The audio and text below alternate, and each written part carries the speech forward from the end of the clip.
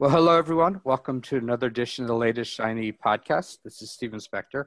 With me, as usual, is Rob Hirschfeld. Good afternoon, Rob. Stephen, hello. And with us today, I'm very excited. It's someone I met a couple years back in Boise at the DevOps days in Boise, of all places. Baruch Sadogursky, which I think I said right, who's the head of developer relations for JFrog. So, Baruch, welcome to the podcast.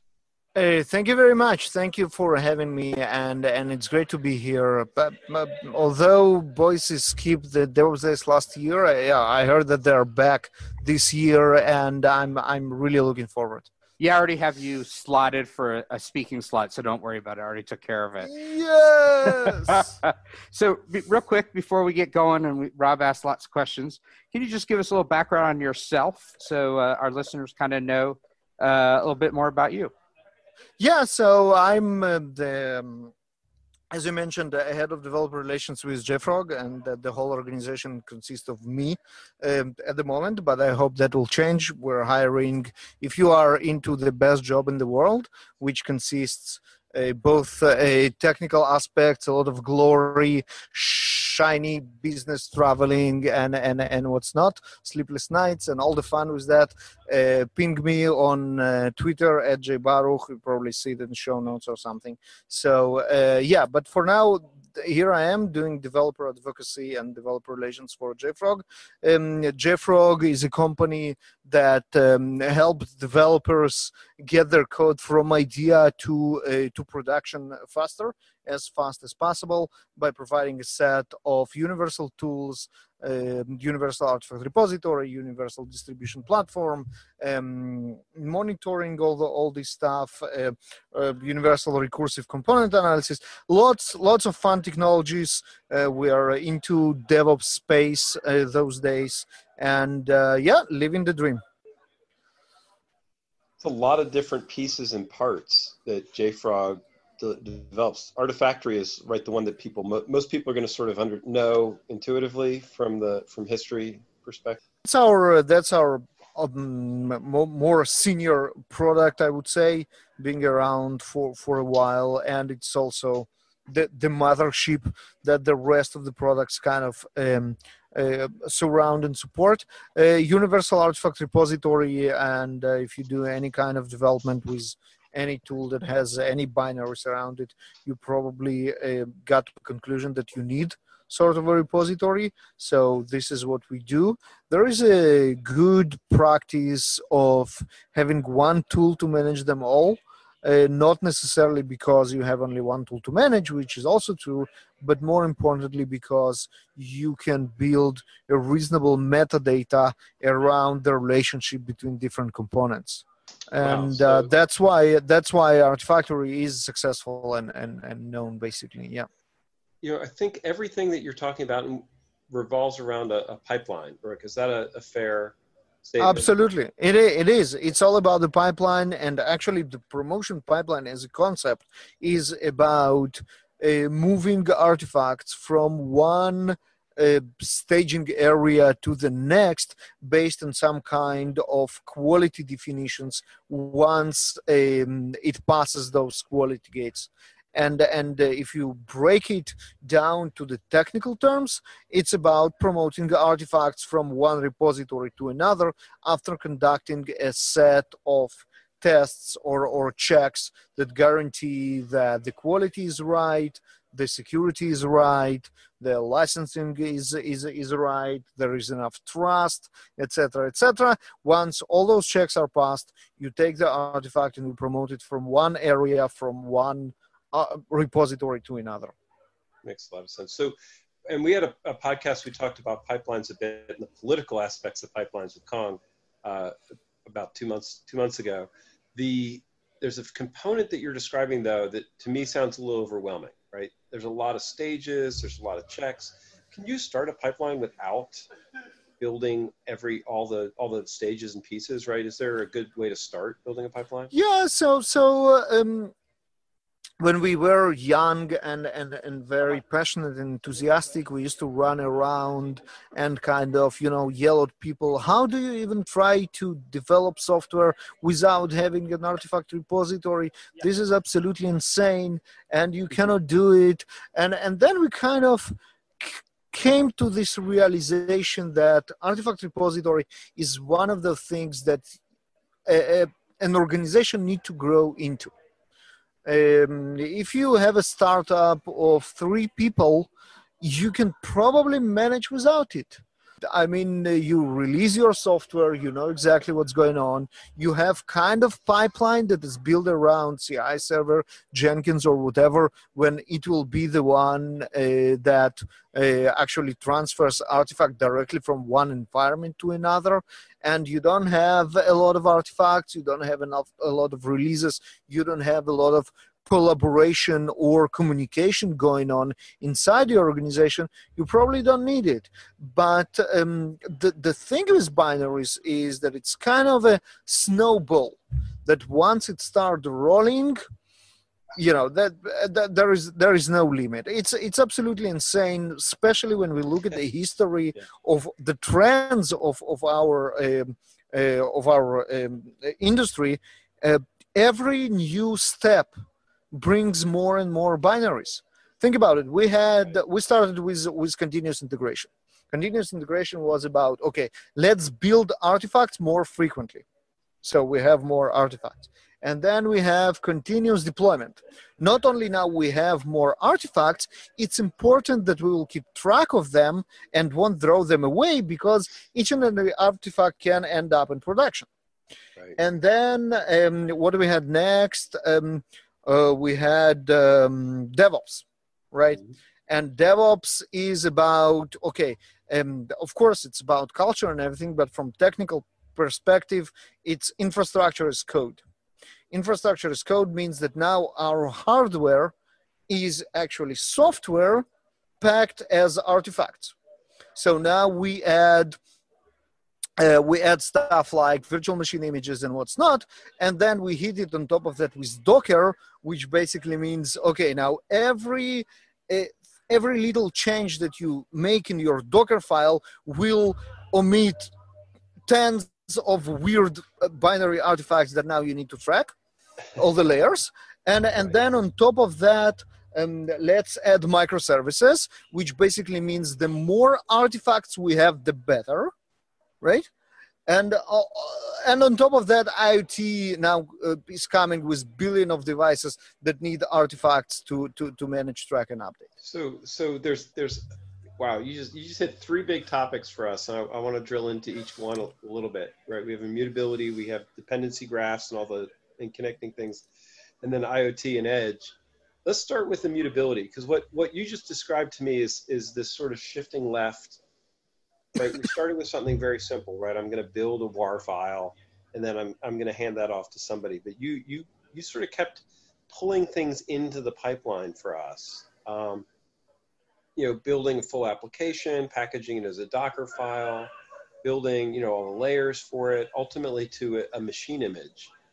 And so from that perspective, you've got an artifact, which is an artifact could be any one of those things, right? It's some repeatable unit that you build, and then that's your deployment token, your deployment information.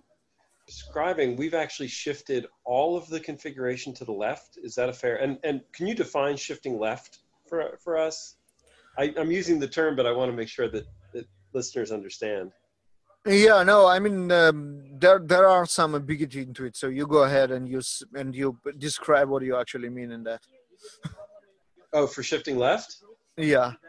So shifting left. I'm not sure what I'm thinking is what you're thinking. So go ahead. Compare notes, because we hear about like people wanting to shift left in security. We're talking about shifting deployment left.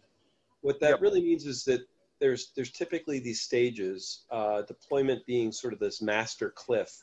But you could talk about the same thing with test, pre-prod, all these different places where we sort of hold and rebuild an environment so that we can stage it. You were talking about stages in this case. And so the idea of shifting left is that we're taking work that we traditionally did in the write stages, production, test, pre-prod, things like that, and then move those further towards the developer side of this pipeline. So if it's a test stage, we're going to automate as much test as we can. If it's a security stage, we're going to automate as much security stage. I've been talking about immutability lately, and in those cases, we actually talk about doing configuration and building machine images in the pipeline rather than in deployment.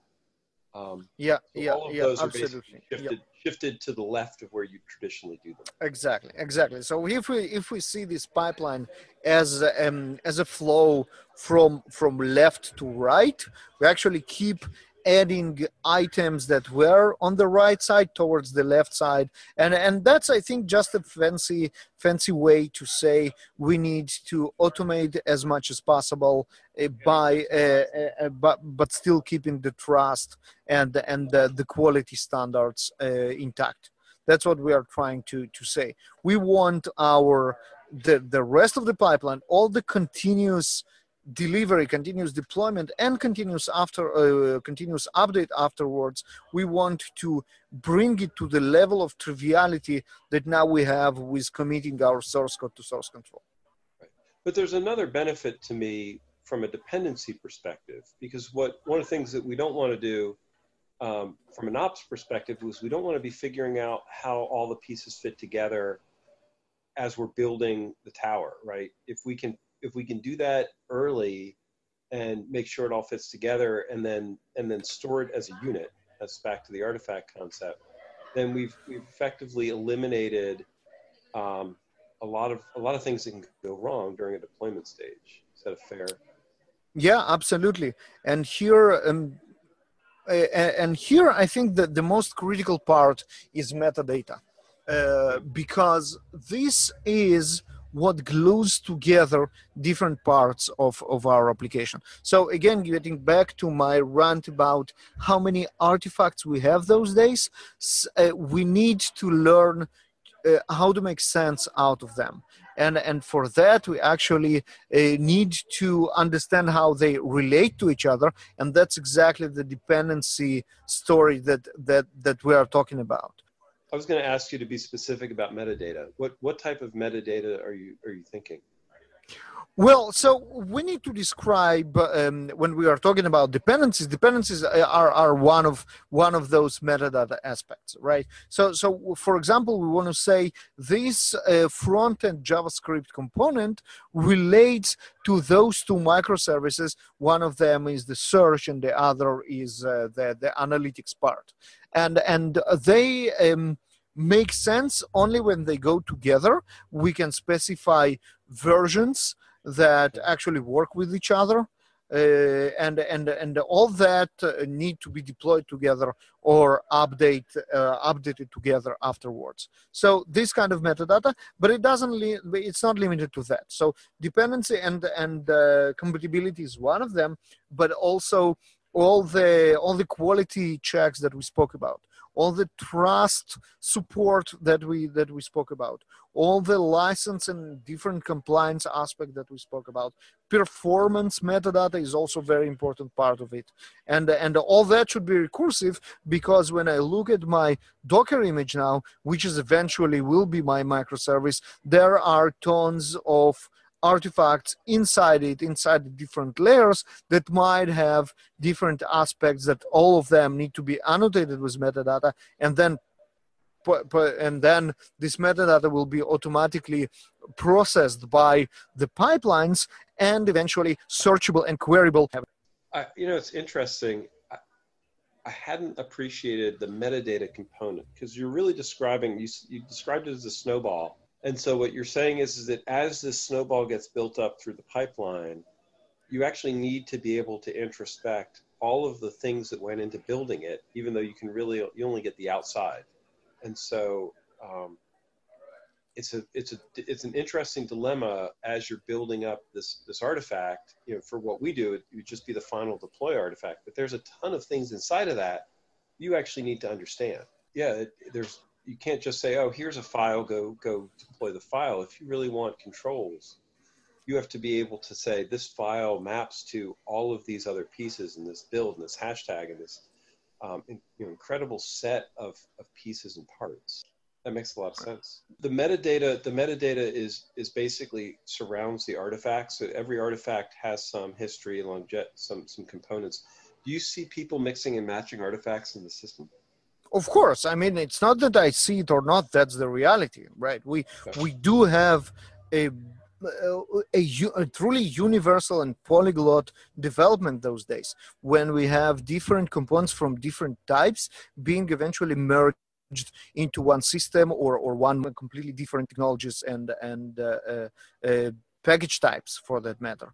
And this is where universal solutions actually shine, because you can have best of class tools for each and every one of the technology, but it all worth nothing if you cannot tie the metadata together and build some kind of a query that will make sense and give you results across all this zoo of different technologies.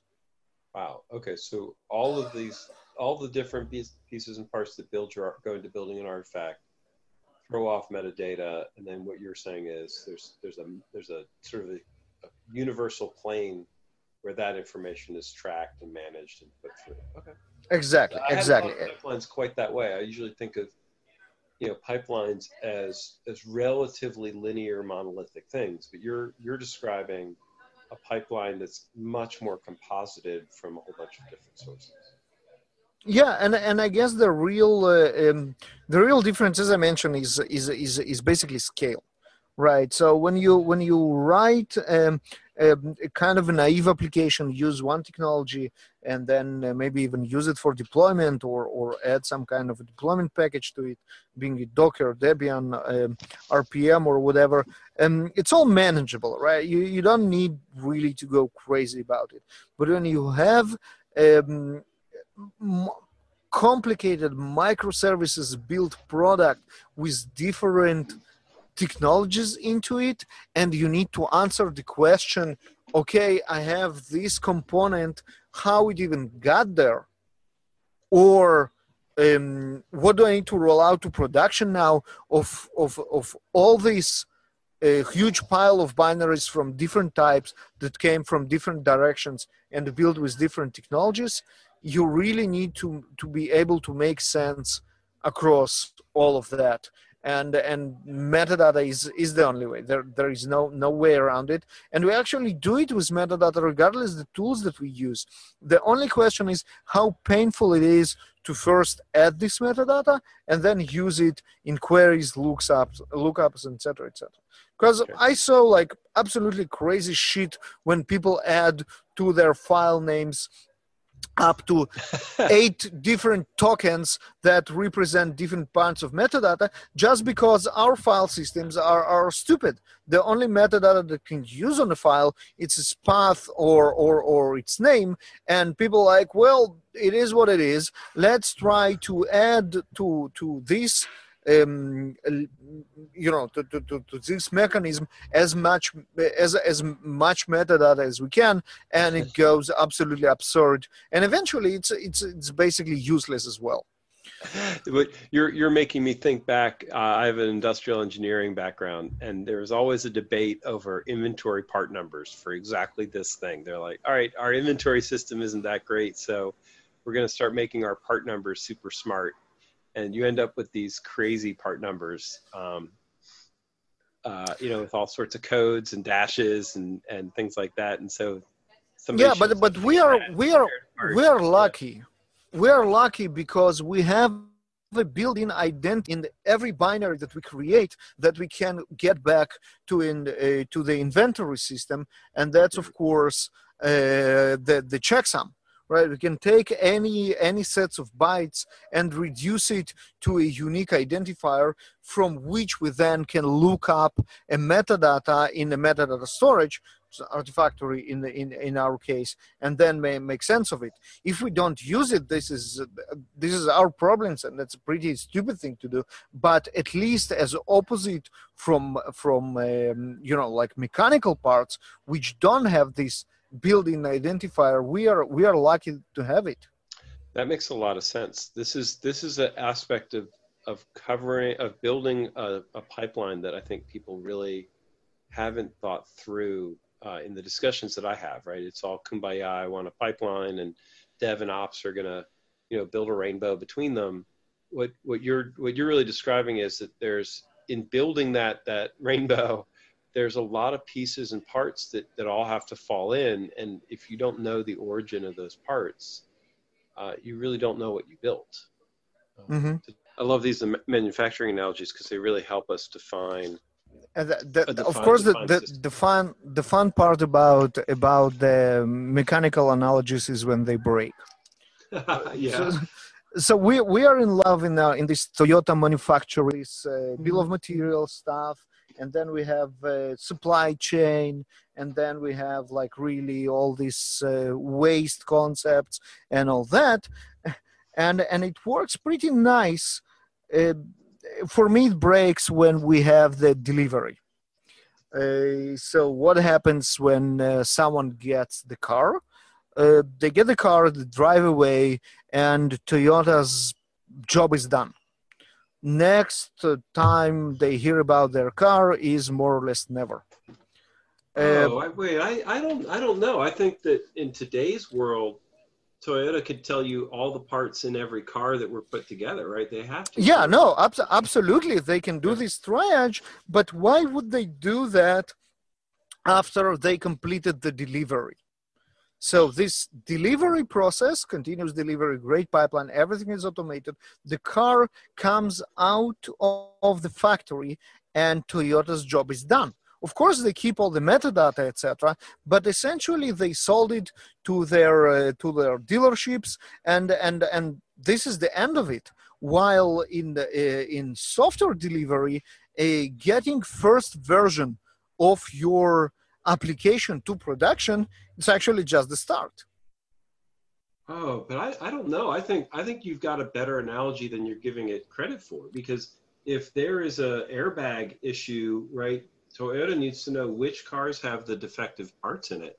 This would just be the same as having the heartbleed bug in your build infrastructure, or this is true, or dependency that had a security flaw. You actually need to know what things have that flawed component in it so that you can rebuild and remedy. Yes, that I agree, and that's a good start. But a recall for an airbag is an exception, is a crisis mode in which Toyota does something they don't want to do, right? They have to, and they do it. It's standard operating procedure for software. For software updates are the normal mode of operation. Customers expect us to get new functionality right after we deliver the previous version. It's like, think about it, it's like Toyota car comes out of the factory with a smaller robot inside that will be programmed to add a flying ability in 6 months in 6 months time. So we had talked about dependency graphs a little bit. What you're describing to me is part of the thing that makes software awesome and horrible at the same time. Because absolutely, we know that when we build software, when we build, use other components in that software, which if you're not doing, you're crazy. Those components are being updated. You want to use components that are being updated. And so as things shift around your development workflows, how do you know that it's not going to break you? How do you know that the new version of your JSON parser isn't going to just completely upend everything else you built? Well, there are a couple of answers for this question, and that a lot of our industry just don't. They don't know. It comes of different flavors of not knowing, starting from they have no idea that the company got updated because they use latest version or version ranges, or they know that they update the components but they had no idea what's the quality of it, or taking it one step further, they don't know if the components which are inside this component are reliable and can be trusted. So there is a lot of, well, we are not quite sure, but that's okay mode of operation, which brings stuff like Equifax and a lot of fun to our lives. It doesn't have to be that way. There are a lot of tools that allow you to answer at least some of those we don't know. So just a proper dependency management with proper versioning will at least prevent updating what you don't want to get updated. And next step would be some kind of analysis of your dependencies for the things that you care, and that could be a lot. Obviously, the usual suspects will be check for security vulnerabilities and license compliance issues, but also stuff like signatures, performance, architectural decisions. This component has a bad resume in the market and we don't want to use it, or whatever. This license is generally okay, but since it's the license of our competitor, we prefer not to use it. Any type of this question, and depending on how universal and sophisticated your scanner is, you can get answers more partial, less partial, complete in some cases, and then build this trust. The problematic part is of course the false sense of security that tools which are not comprehensive enough give you when you use them, and you see those green checkboxes, but actually there is something else that's going on that those tools failed to check and didn't, and probably their market department didn't bother to let you know that there are some checks that they just don't do. Yeah, and I think a lot of people writing software don't think through the level of depth that you're describing. Oh no, absolutely. Again, this is kind of stuff that you need to grow into, and of course, pain is instructional, and that's my favorite hashtag for a long time now. There is nothing that educates market better than Equifax incident. Yeah, I'm sad to think that we need things like that to learn. Absolutely. Yeah. There is this old Russian proverb that stupid people learn from their mistakes and smart people learn from other people's mistake. It's bullshit.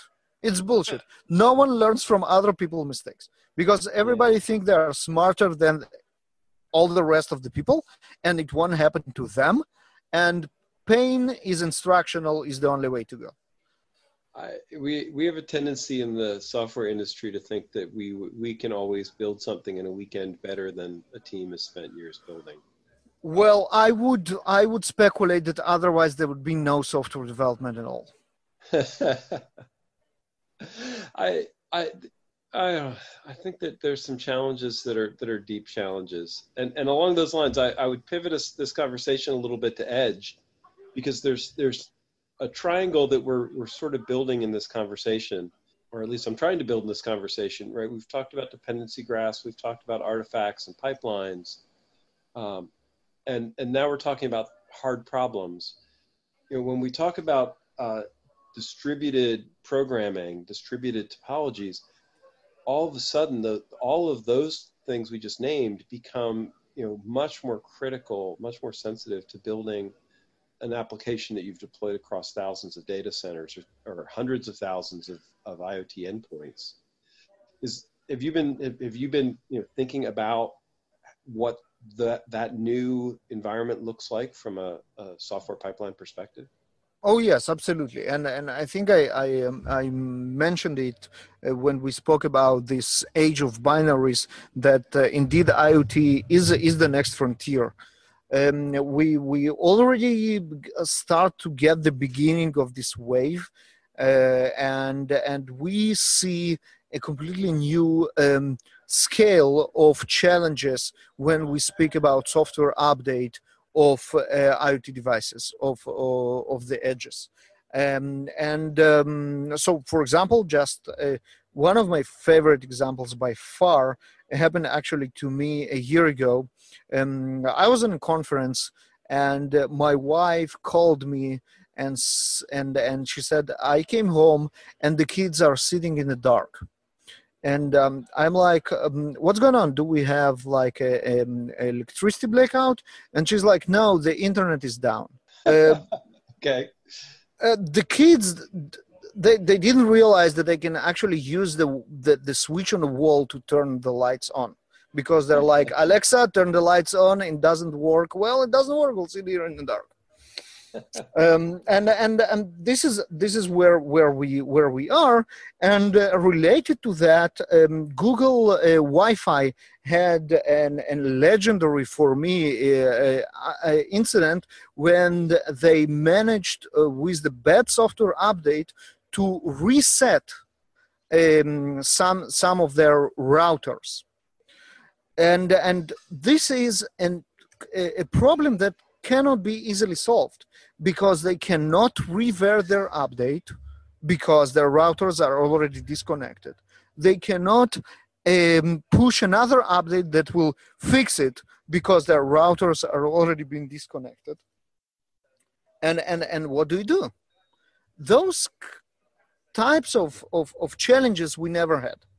So instead, they sent an email apologizing and asking to reconfigure the routers again to connect to the network and everything.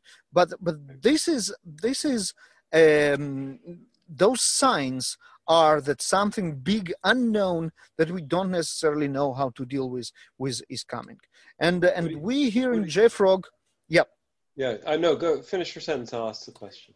Yeah, no, I just wanted to say that we in JFrog think about it, because for us it's the matter of pipelines of binaries. Now, going not to your data center, but all the way to your device, or all the way to your edge server or the gateway, and how what can you do? What can you do here?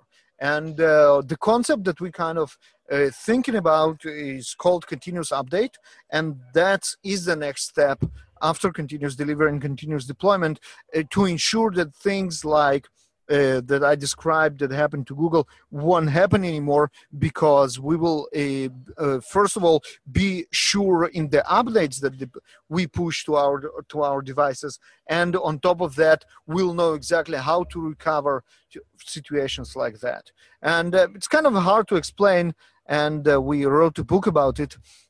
We're going to present it in our user conference in Swamp Up in May in Napa, and it's all about that. It's all about the next frontier that we have in pushing binaries to the devices that they should go to. No, that makes sense. And so would that include like an A/B test or some way to say, actually stop a rollout and process if it looked like it was failing? I mean, that to me is there's a certain inevitability to getting bad updates. The only thing you can really do is mitigate the extent to which people suffer. Yeah.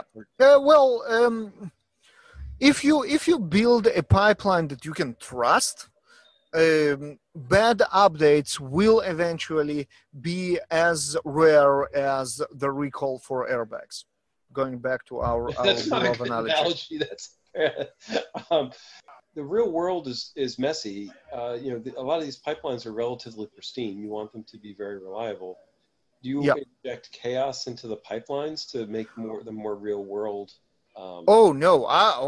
Absolutely yes. One of the aspects of building trust in your software is building trust in your pipeline, and building trust in your pipeline is all about determining those weak links and trying to break your quality gates and see if something comes through that shouldn't come through. And of course, the tools that consist of the pipeline should be reliable as well. And this is, by the way, one of the reasons why one of the most important features, according to our users of our tools, is actually their high availability.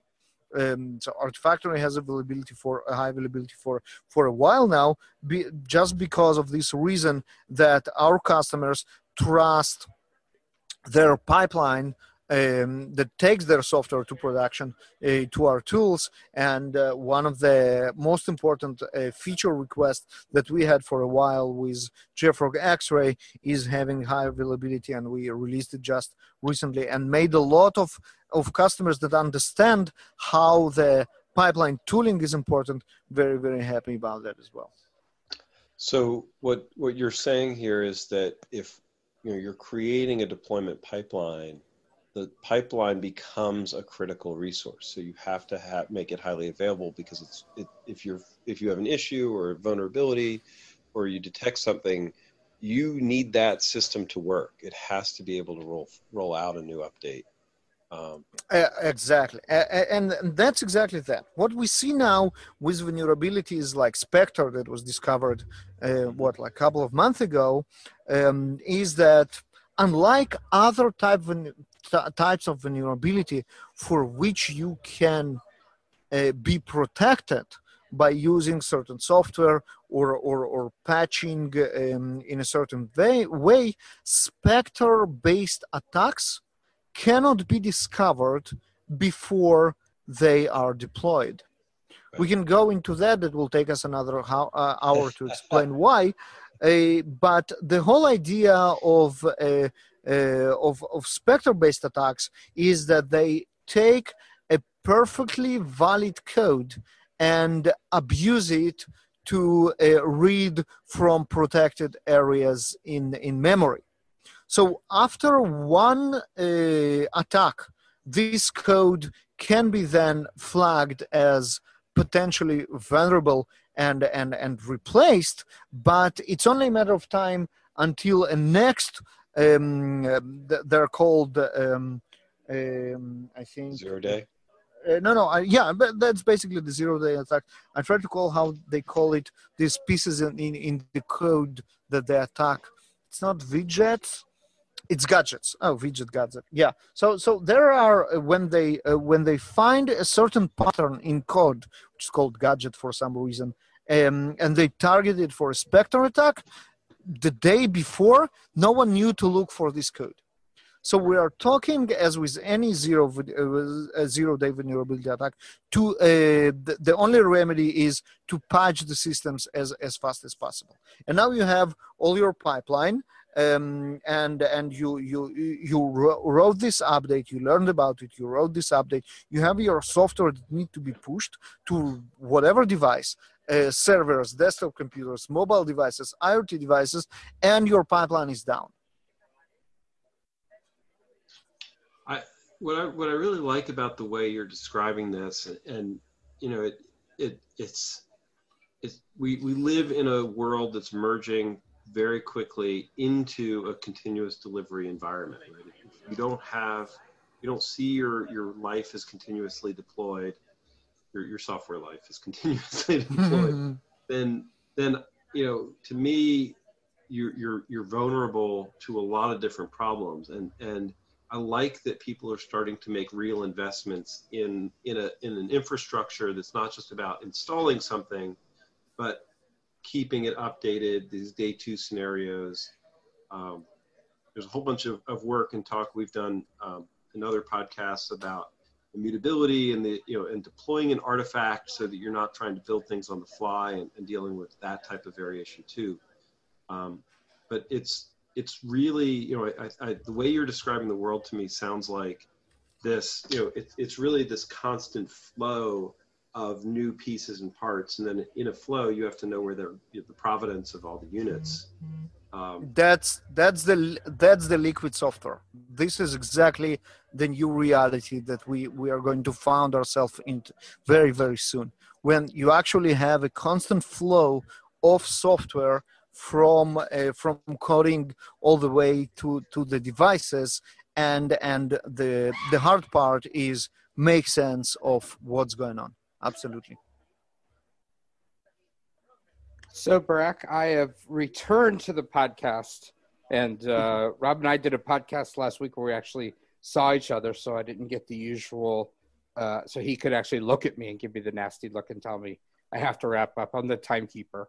So I apologize for breaking in, but I wanted to thank you again for coming on the podcast.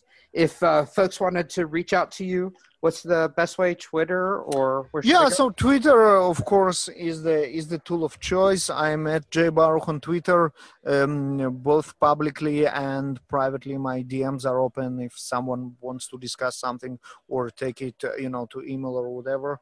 And I'm looking forward for tons of new followers, thanks to your famous podcast, obviously. And thank you again for having me. That was a lot of fun. Great. Thanks again.